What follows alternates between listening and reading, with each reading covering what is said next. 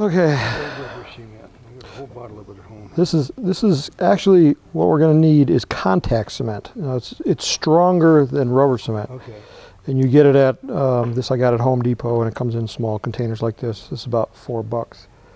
You're a little bit too far that way. Go closer to this one. One of us is always standing in front of there. All right. So now first, get all the contact cement off the post here. And I wish they would have give you a different brush, but that's the contact cement in a tube. That might work a little bit. So what you're going to do, you want to drizzle it. You don't want to get it too much on the fabric. You want to go right along, and we're going to do right along the middle spar.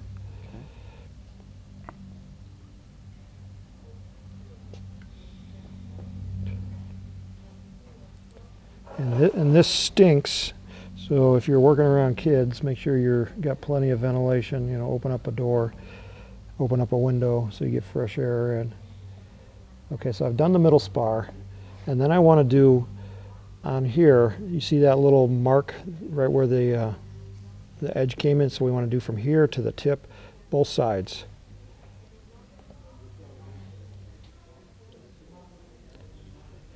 See, I'm not really touching the fabric. I'm just kind of letting it start and then just kind of hovering over the edge, and it's kind of just falling off by itself.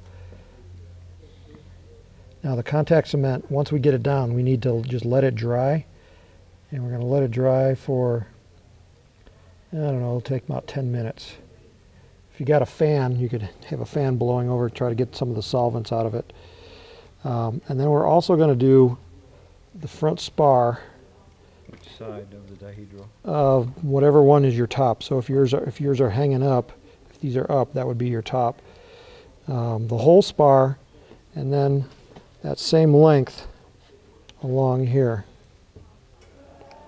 So I'm going to do right up to about here.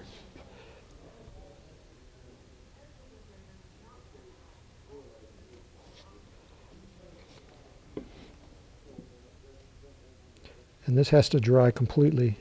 It won't stick together while it's still wet. It has to be completely dry. And once the two are completely dry, you just touch them and they're in. Mm-hmm.